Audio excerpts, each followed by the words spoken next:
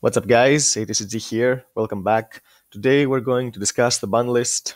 Since the last YCS of the year has come to a close and we're not going to have any major events until 15th of January when we're supposed to get our next list, we're going to discuss how Konami should approach the next list.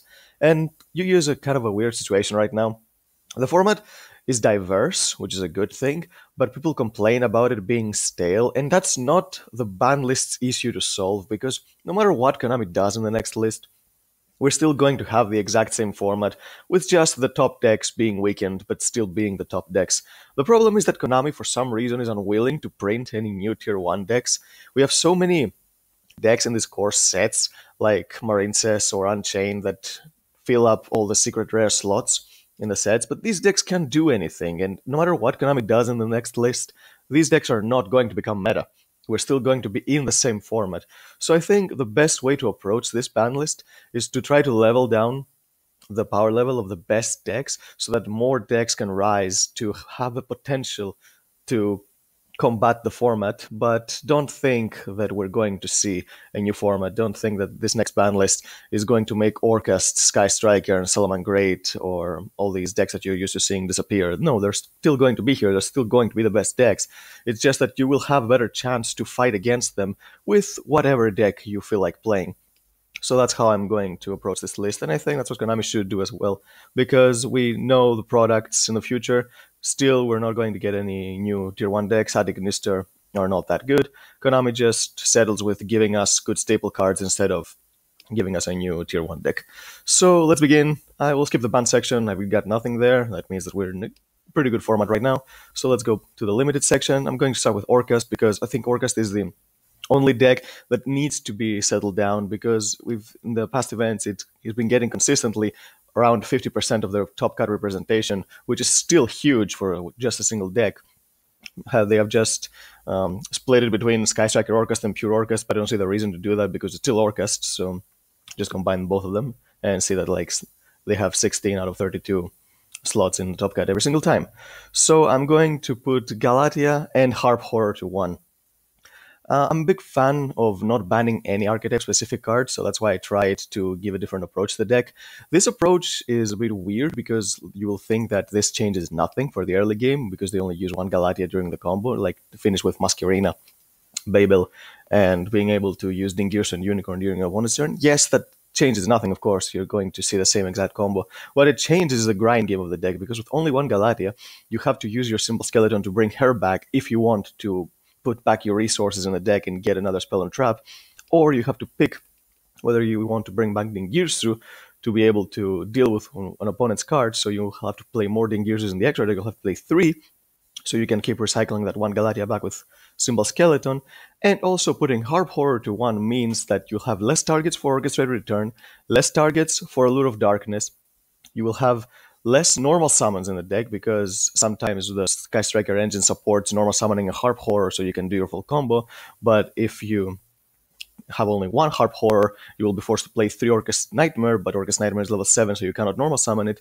And if you don't have Harp Horror in your hand, you're forced to summon a Mathematician or a Scrap Recycler, then maybe a single Veiler will be enough to put a stop in your turn. And because your Scrap Wyvern is a card that's coming out really soon, I think the deck needs to be checked, because you're going to see in this time period where Scrap Wyvern will be out and the ban list will still not be here, that the deck is going to keep evolving. It's going to be even more powerful. On top of your Masquerena, Dingirsu classic play, they might also be able to summon an Apollosa with Scrap Wyvern. So yeah, I think the deck is going to be out of control pretty soon. They need to check it as soon as possible.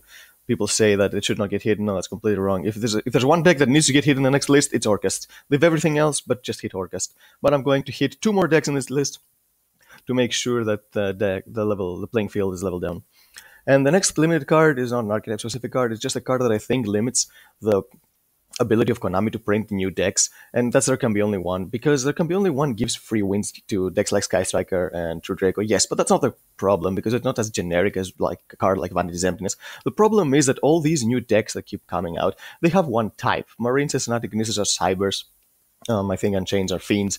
So if you want to print a new deck and you have like card like this in the format, it makes people second think about if they want to actually play a mediocre deck that loses to a single card like this one. So I think just for future purposes, there can be only one should put to one. It will be kind of a psyche one-off, but still not as consistent as it is now with Citadel 3. And I'm going to keep saying this until it actually happens. Zodiac Dryden should come back to one. Zodiacs were broken. Yes, I can see that, but Konami just wanted to banhammer them to the point that they were sure that the deck was not going to be playable again, but Dryden never had to be banned. Broad Blue was the problem. It was keep surging your advantage every single turn. It was generic, so you could use like an exploitable engine for Beast Warriors and stuff like that. But Trident was just like a pretty mediocre disruption. And if you only have one Trident, you cannot keep bringing back more Tridents with Chaka 9 so you can have more on the field, so you can have multiple pops. So just one, I think, is completely fine. Zodiacs are one of those decks that after the ban list are completely unplayable. It's the only deck reminiscent of Dragon Rulers where just completely butchered it. So I think if you put Dryden back to 1, you give the deck just a little bit more to have. Nothing too special. It's not going to be tier 1, trust me. So I think it's a safe thing to do.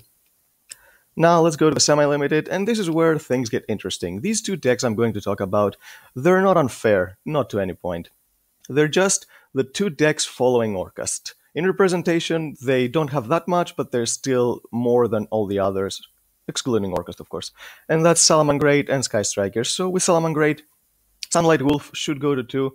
It's a minor hit for the deck. Again, it changes nothing for the early game, just like with the Orcust hits. It just helps the other players be able to grind a bit more, because if your opponent gets rid of your Jaguars, then you're not be able to get back your Sunlight Wolves and you won't be able to reincarnate. And the Salamangreat's power is being able to get back all its trap cards every single turn, so you can generate all that advantage and disrupt your opponent every single time. So that's why Sunlight Wolf to 2 is a decent hit. It won't kill the deck. No, I'm not putting it to 1. That would kill the deck. But yeah, I think it's a really good hit. And Mobilize Engage. People should just stop complaining about Engage that much. The only reason Engage was incorporated in Orcust is because the pure Orcust people thought it was weak to hand traps. And Sky Striker, of course, the deck is a bit lackluster now with the one way to anchor. So if you just combine the best two engines in the game to one single deck, yes, of course it will work out. Of course the deck will be broken. But the combined hits of everything that I just mentioned, if Sky Striker Orcust wants to be played after that, they will have to realize that there will be a lot more breaks in the deck and a lot more dead hands, because you play your engages, yes, but when you have cards like Widow Anchor or Shark Cannon, if you hard draw these cards, depending on the scenario, they might not be that good. Because sometimes you just want your drones in your hand, you don't want a Shark Cannon or you don't want a Widow Anchor, but if you have two engages, you're not going to get to it that consistently, and you might draw your Shark Cannons or Widow Anchor instead. So that's a good thing to keep in mind when you're building a deck, if these hits actually happen. And of course, with Orcust hits, they will have not that powerful of a grind game. And as far as pure Sky Striker goes, yes, the deck can still compete. Yes, the deck is still really good because it's an amazing toolbox. It has the tools to deal with anything. The problem is it relies on backrow, so keep in mind, in Ignition Assault, we're getting Lightning Storm, which is Harpy's Feather Dustin 2.0, which will be a 3-off. So Sky Striker will have to incorporate 3 Solemn Miasm in the main deck, or they'll just get blown out by cards like Lightning Storm or cards like Evenly Matched and Twin Twisters. And these two cards I just mentioned will become more relevant if Orcust get taken out of the picture, because Orcust kind of doesn't care about these two cards that much. And yeah, it also relies on there can be only one, which if it goes to 1, like I said, the deck will have even less power to deal with. It's just like it uses the Sky Striker engine to protect its back row, which doesn't feel like that much of a Sky Striker deck. And the only thing that's still unfair about Sky Striker is when it starts resolving 3 to 4 engages its turn. So if you have 2, not only do you hit that, but you also hit the consistency of the deck and the splashability of the engine. And the last card I have it going to 2 is Necros of Unicorn. Konami tries to push Necros here and there. Sure, it has come back to 3, but that doesn't change anything. Some decks don't even play Shurit. It's not as good and important as it used to be. But Necros of Unicorn, of course, it's probably one of the best, if not the best card in the deck. So try putting it to 2. See where it goes. I don't think the deck will do much. Maybe you can put it to 3 afterwards. It can lock down some decks, but it's not the most consistent way of locking them down. But yeah, I think Necros, we've seen that it doesn't do anything, at least not in the most competitive level, so a little bit more help, because you're helping some dollars with a structure deck. Just keep bringing back some more of those old decks, because if you don't want to print any new good decks for whatever reason, at least give us more variety from the old decks that we know are good if put in the correct environment. And now for the unlimited section, four cards that I don't think will change that much. Maybe one card will help a deck be a little bit better. But let's start with Dark Arm Dragon. It went back to 2. The OCG has it at 3. The card is not what it used to be. The card is completely fair right now. You don't even get to search it because Eclipse Wyvern is banned. So yeah, I think that at 3 is really good. Damage Juggler, it's at 2. Put it to 3. The engine is not broken anymore. People do not use the engine even. Not only that, but it will also push your Shadow Structure deck because, let's be real, the best light target for Construct to fuse with is Damage Juggler because you will get your search. Graph at 3, yes, this is one thing that people might feel a little bit iffy about, but I think Graph is the best Burning Abyss to bring back at 3. Not Seer. Seer could come back at 3, but it's a bit weird with the Dante Seer loop. It becomes very irritating when you play against the deck.